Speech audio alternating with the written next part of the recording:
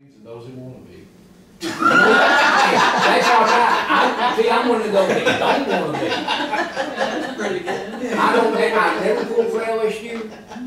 I wouldn't pull for LSU if that wasn't UVA-wise. I know we would win, but I wouldn't pull for them. The Nile is not just a river in Egypt, though. The Nile is not just a river in Egypt. No, it's gonna be a river down your way. But, nah, any more? Let me make a comment. Well, we can do that. People might be interested. Coach Sam Dixon, he came up, what, 55 men? Yeah, he And he left at 59. But anyway, Spring of 6. he coached about everything too. And Randy played for him and I did. But he never talked about his wartime experience. And his son told me he saw that movie, Saving Private Ryan. And he started opening up about his military career. And you can go on YouTube and they did oral history with him. Yeah. I don't know if you've seen it. Yeah, I watched it a long time ago. It's very interesting. It talks about his experience during World War II. And medals he won. Do you know Randy? No. He won several medals for his bravery. Well, and also, get back to the sports part of it, Sam, with him. Yeah. He coached. When he left from here, and both you and Randy can help me on this, Yeah. he would coach at other places. He coached tennis, he coached football, basketball, baseball, and two little leagues if they had it. But he was an active participant in tennis up until his 90s, wasn't he? Oh, yeah. Well, way up there, yeah. He built his own tennis court and did lessons at his home, I think when he lived in Frederick, Maryland. So the man was well versed in everything he done, more so than I am. I'm not well versed in anything except running my mouth. And I had plenty of practice for that because of her. But the story on Sam too, when he came out of the military, he was injured right before he got it, and he rehabbed at Fort Story, Virginia. And he came home, what, near the end of the season, wasn't it, Randy?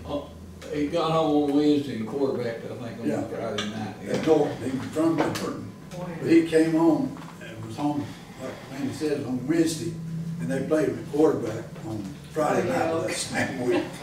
This is Sam Wilson. Sam Oh, Dixon. Sam Sam Dixon. Dixon. Sam Dixon. Sam Dixon, he coached at East Stone, then he went to Appalachian, and he went to Northern Virginia from there, then he went to Maryland. Not Dickinson, just Dixon. D-I-X-O-N, yeah. D-I-X-O-N. Oh, P-I-X-O-N, okay. One of his teams, I noticed in your book there, I think they went 6-3, then they had to end up forcing those 6 wins because of an eligible player. You know anything about that story? Right there's the man. 1955. Had two guys in there. 2 guys ineligible. Yeah. And according to us people from Appalachia, Virgil Stouter was the one uncovered about midway through the season. Yeah. That wouldn't surprise me. Now, that was his first year at Appalachia. And And he had those two ineligible players. knowing Sam, he probably got somebody else to fill out there, which filled the Yeah. But yeah, there were 2 boys ineligible. That was Olin Castle's last year. And Big Stone beat him 32-0 here. Olin was hurt, but I won't call the name. One of them was a running back, the other was an offensive lineman. I won't call the names. But The reason I asked, I grew up in Derby, that's why I was a Bulldog long before I was a Viking, so. Well, And I watched the Clinton boys play. they were from Dunbar and Stone, the 2 ineligible players. But I would recommend this book if you haven't bought it. It's an Yeah, excellent it's book. good. It's good, yeah. I've read it. There's 2 reliable sources. And the Jim Galloway, the boy from, I just finished The Boy from Cracker's Neck Yeah. yesterday. That's a good book too. I read 1 page of it.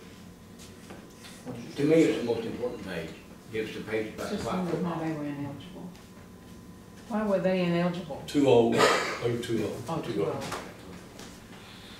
old. Another tidbit about Sam Dixon, when he was coaching at, I believe, George Washington running, and Remember the Titans? it was the summer before the Olympics.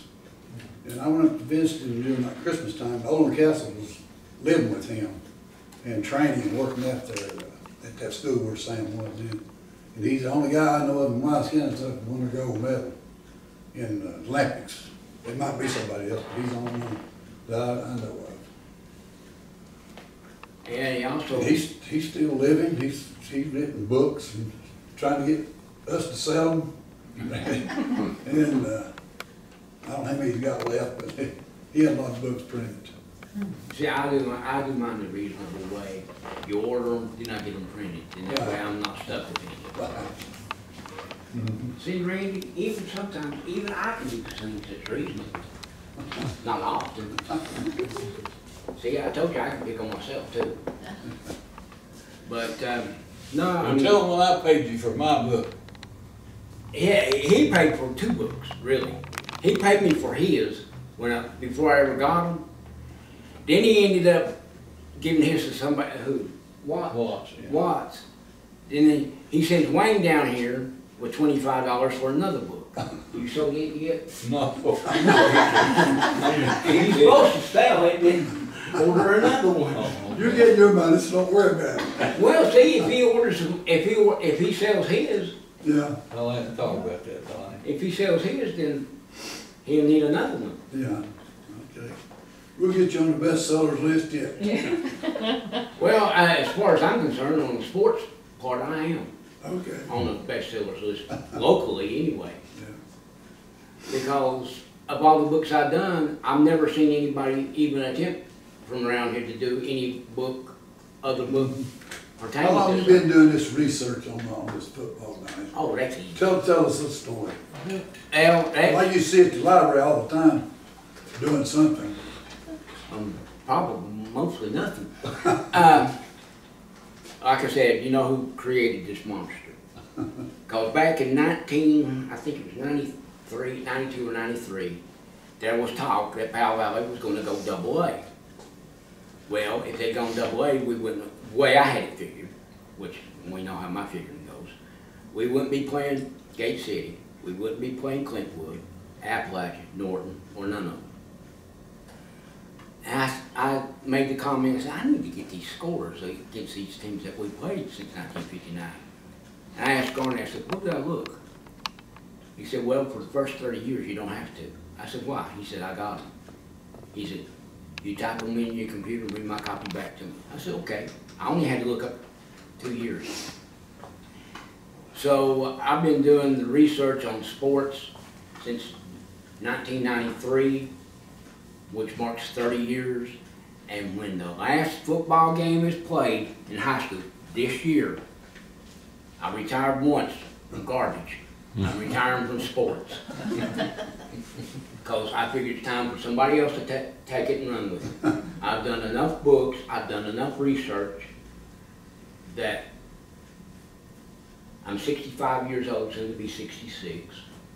It's time for somebody from LSU to do something. You got plenty of time to write another book. I'm not doing any more books. Just find another topic.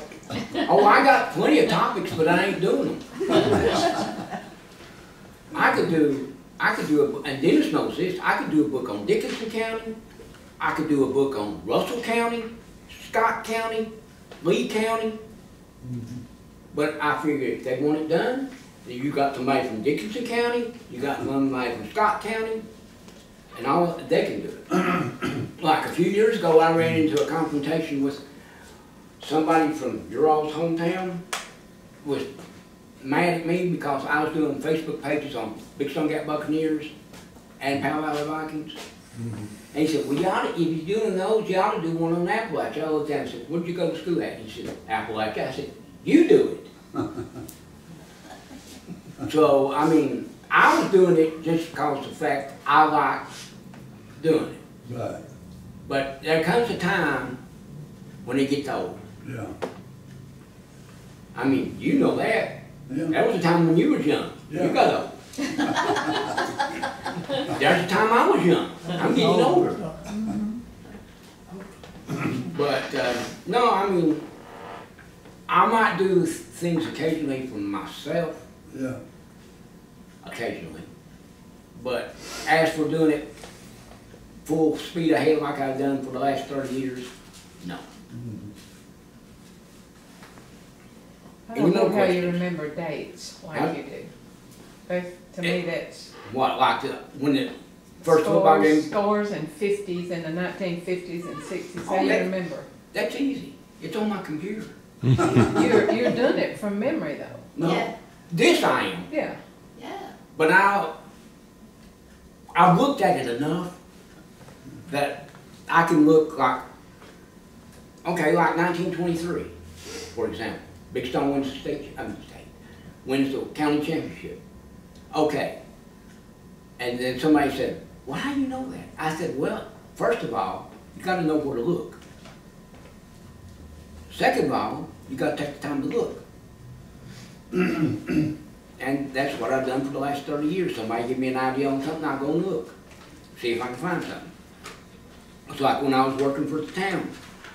Somebody asked me about something. I said, I don't have it with me, but I think I got it at home. I said, if I don't, I can find it. If I can't find it, I said, I can't lie about it. And one of the guys down at work said, and who's going to check to see if he's right? I think you've been taking lessons on memory though from Randy, No. because he can remember dates too. I started doing this before I knew Randy. Because truthfully, I didn't really get to know Randy till he started down here. I mean, I knew of him. Yeah. I knew of you because of the fact you used to be my next door neighbor. I try not to tell too many people that. Let me ask you a question about 55. Yeah, you looked it up, so I can't lie about it. No, I'm looking at the record, Brownie's record in 55, but it's, I thought there might have been a three-way tie in 55. Between East Stone and What year, Randy? 55. Brownie was, that's when Sam had come to Appalachia. Well, There was a three-way tie there. if it was, East Stone, Norton, and, I No, mean, City.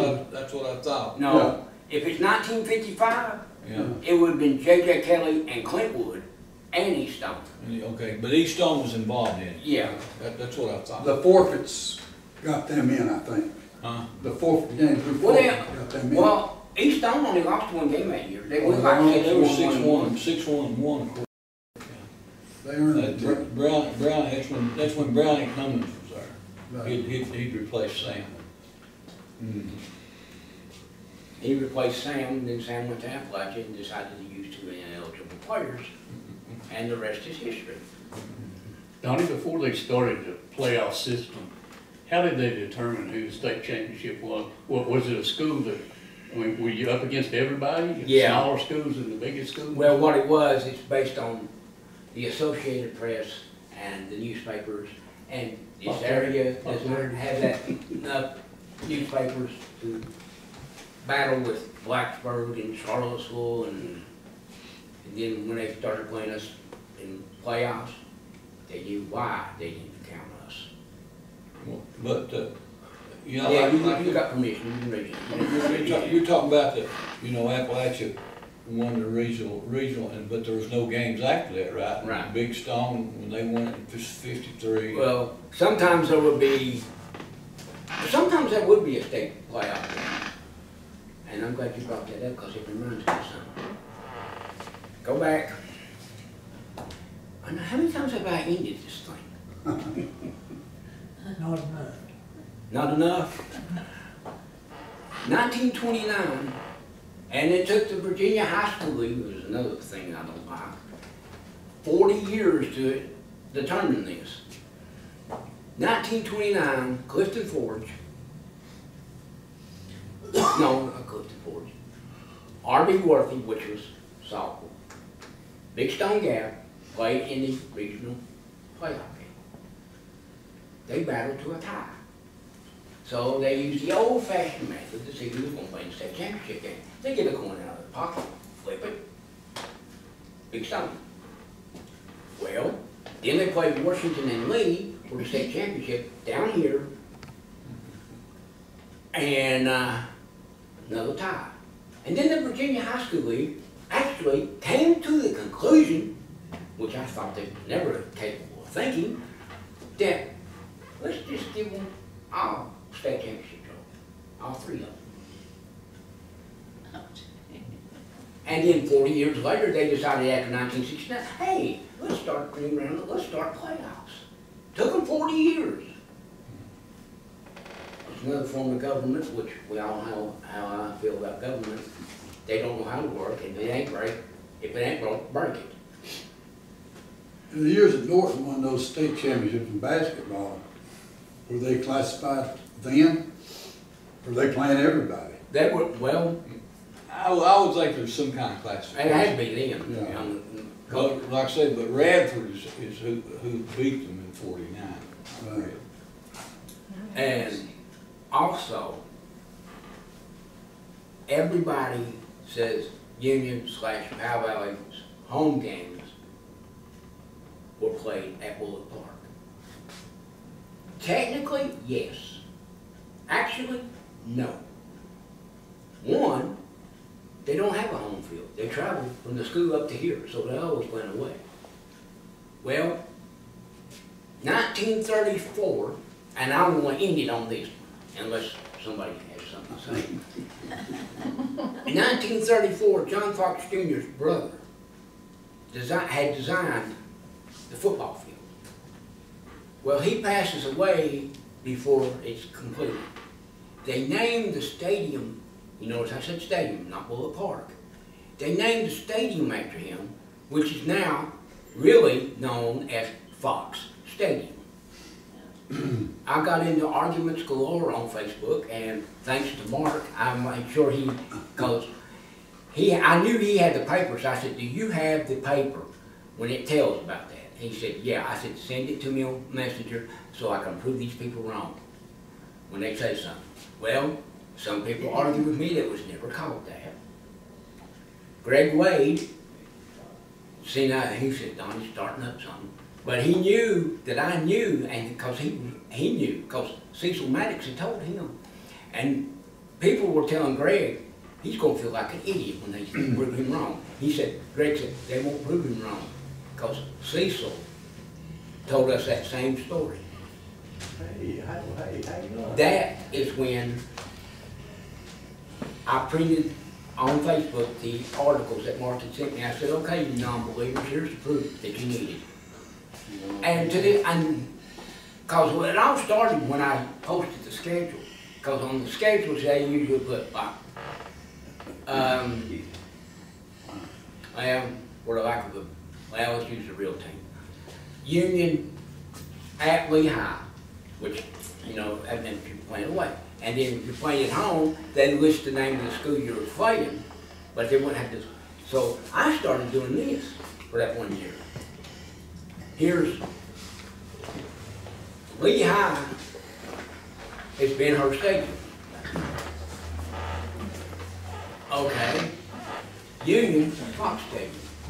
And every school that we played that year, I didn't put where it was, I put the name of the stadium that we played at. That's what got the argument started with me that it was never known as Fox Stadium. What was his first name? First name was actually the Park. Who? The Park, because, see, it didn't become Bullock Park until 1934. I didn't know that he had the third river. I remember Horace Fox. Yeah, he was the one that designed it. Horace always got his hair cut up at the OK Barber Shop on Appalachia. I see him up there a lot.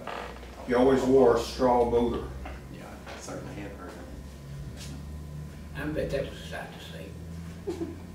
But back then that was standard, I'm sure. What? It is about 20 years out of date, but Well, it didn't bother me. well, it's My like Horace is a great big rotund man. He was an engineer for Virginia Coal and Iron.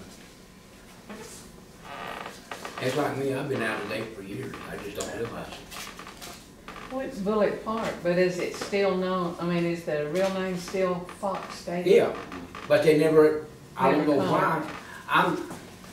Here's what I'd like to see, but they won't do it because it takes money. Right there as you go into the football field area, they got those, I said, why don't they put an archway up there, it's just Fox Stadium? Yeah, Bullock Park. They had a wooden sign. in Yeah, the they had a stands. wooden sign, but no, even Garnet Garnet didn't remember that sign. At one point, I found one that disappeared. It was in the 50s. It was there at some point in the 50s. A Bullet Park sign. No, Fox H.E. Stadium. Fox Stadium. Oh, is that right? It was Horace Fox or Horatio Fox. Yeah. H.E. Fox Stadium. I think there still should be something, well, I got a running argument going with town halls about, there's nothing down here that recognizes Rex Carnes. It's Carnes Gym, it was Carnes Middle School, but there's no acknowledgement of anything. That said, of course, they got that, what it said, Carnes Park. What good's that? Nobody goes there, there's nothing there, it's a parking lot. Down at the field house there, all those games that been played at Bullet Park, was those all state championship games? Yeah, And the only team that lost named was Clintwood, right? yeah, controversial, but yeah. Yeah, they lost by 1 point. I think, what it, Randy? Yeah, 73. Yeah, 23-22. Yeah. They went for 2, and Pass interference. pass interference that wasn't called, which seems to be the norm anymore, whether it be high school, college, pros, or Tiddly Wink football, or whatever. Donnie, I've got a question for you. I figured you would. The photo that we came across in here at the game of Big Stone playing at South Boston. What's the story on that? What year? What's going on there? That was, I don't remember the year, but South Boston, I think, was the only team to score on Big Stone that year. Okay. And Big Stone got beat 25-0. They went like 10-1 that year, Big Stone did. And that was classified as a state championship game, I think. Okay. But I can't remember the year. All right. It was pretty early, right? Yeah. Yeah. It might have been 1939 where they had that, was half state champions. I think you looked it up for because of the photo. Maybe that sounds. We've got that picture in the 39. Yeah. We got, A couple of them, I think, but, in the reunion. yeah, I think, I want to say 1939, but I think it was in the 30s. So I was wondering if that was considered a state title. Yeah. I remember when I first seen that score, I said, why in the world are we going to Boston? I didn't know there was a South Boston, Virginia until then. They built a casino up there right now, in that town.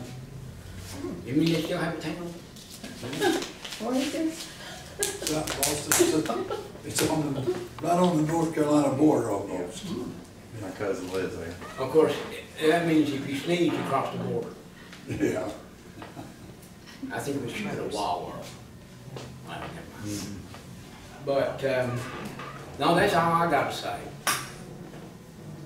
So That's far. been real good. Yeah. Donnie, Sorry. thank you very much. I do the best I can with what I have. I don't have much up here, but I use it. I didn't know you were such a comedian. Oh, I've always been that, that's Mark. Ask Randy. That's my sister. Give him an award for that.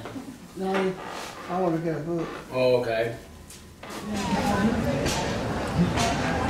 He lives up in Indian Valley, and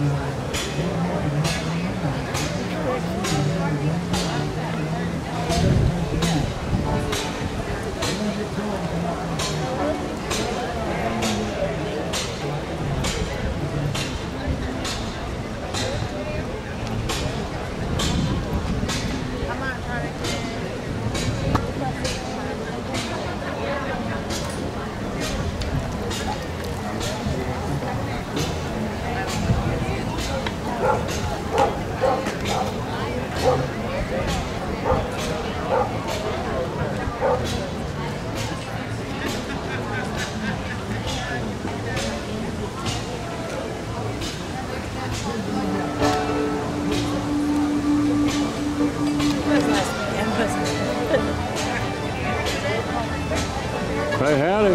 Howdy. I don't need that. Good seeing y'all. All right.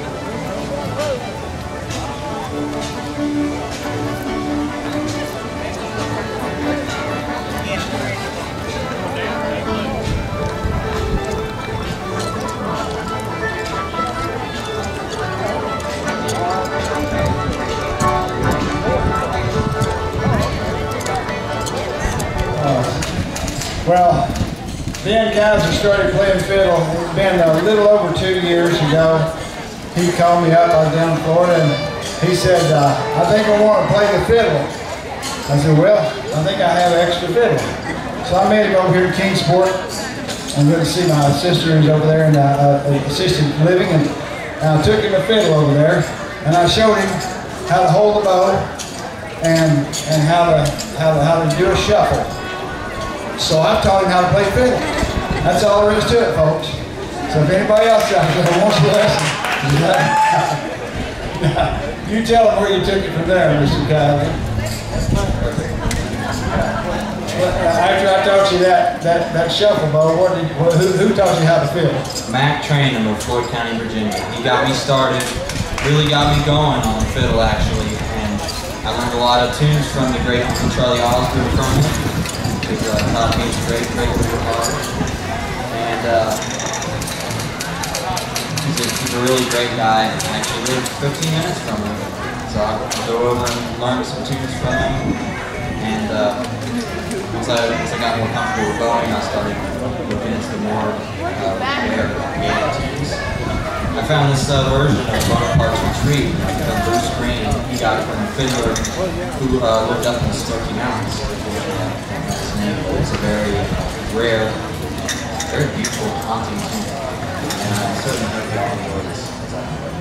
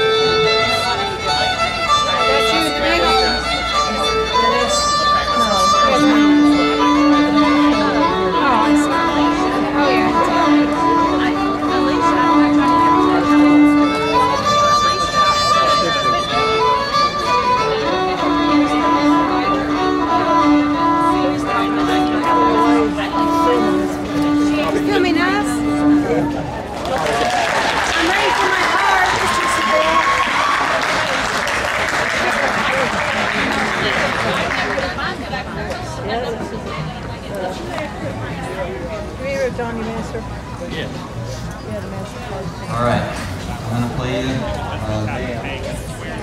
there you go, Dark Night, sad song. And then after that, Peapod, his wife's going to come up here and sing a song. This is one that I learned from Rich Kirby, who got it from his grandmother, Addie Graham, from Floyd County, Kentucky. She was an extraordinary ballad singer. Great repertoire of old songs that she learned from Old Baptist and Primitive Baptist from her family. And people who lived around her home. She also learned some sort of bluesy ballads.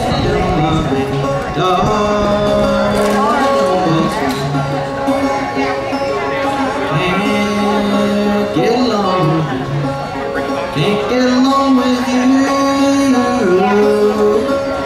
Work for my money, bring it all to me. Good for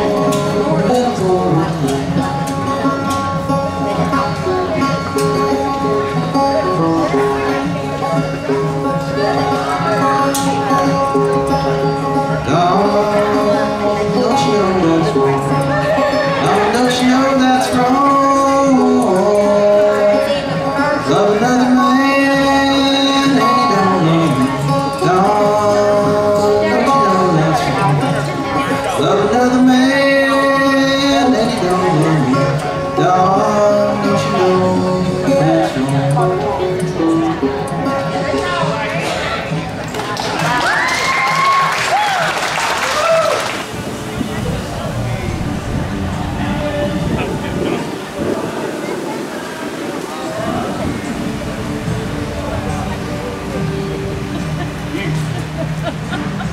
Howdy. Hey. Hey, how are you?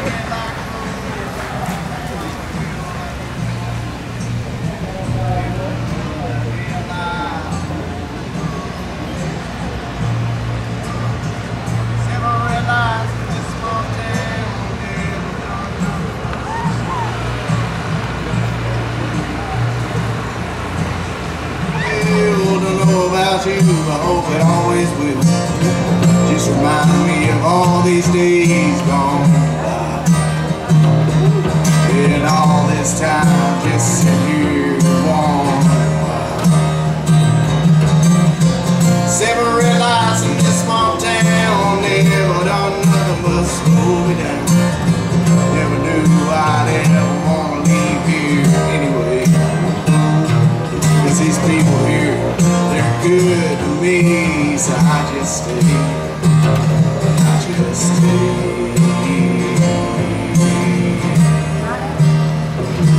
Yeah, I just stay. Thank you. That was 7 Red Lights, and that was available on.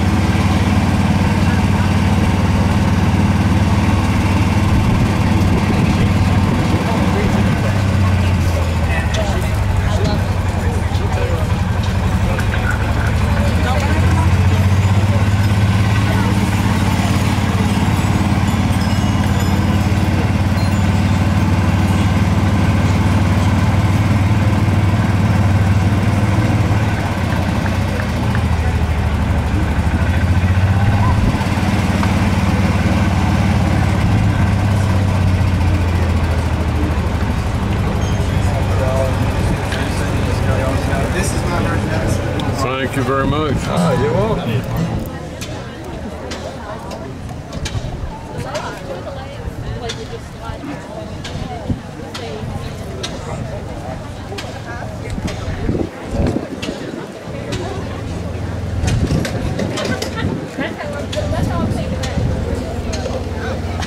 How